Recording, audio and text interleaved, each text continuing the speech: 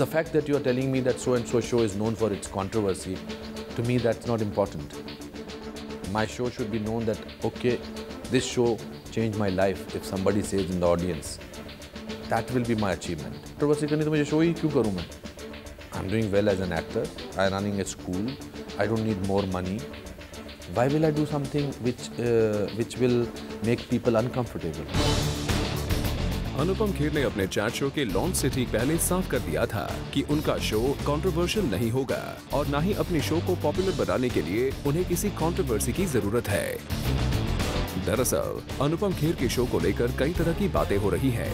Film गलियारों में ऐसी खबरें उड़ाई जा रही हैं कि इस शो में ऐसा कुछ कंट्रोवर्शियल नहीं होगा कि लोग इसे देखने आएंगे।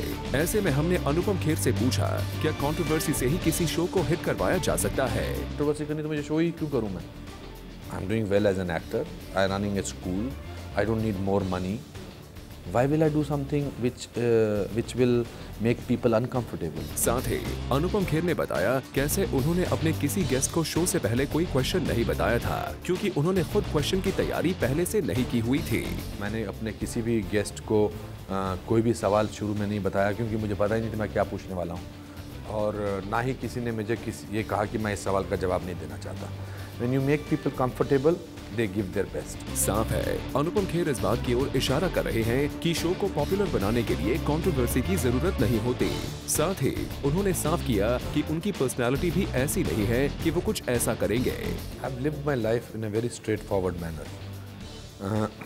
मुझसे ज़्यादा गट्स वाला एक्टर कोई नहीं है जिसने 28 इयर्स की उम्र में 65 साल के बूढ़े का रोल से शुरुआत की थी।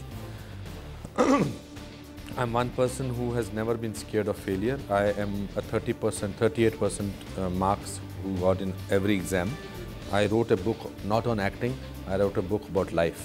The best thing about you is you, and which went into 14 editions. It has been translated into 9 different. I don't think in these terms. I think that goodness sells, but there are not many sellers. I want to sell goodness because there are a lot of buyers. Well, Anupam Kher ने साफ कर दिया है कि बाकी Bollywood chat shows की तरह उनका चैट शो कंट्रोवर्शियल बिल्कुल नहीं होगा। साफ है अनुपम खेर ने अपनी इस बात से इस ओर इशारा कर दिया है कि करण जौहर के शो और उनके शो में जमीन आसमान का फर्क है। For Rudrani Chatoraj, zoom, Mumbai.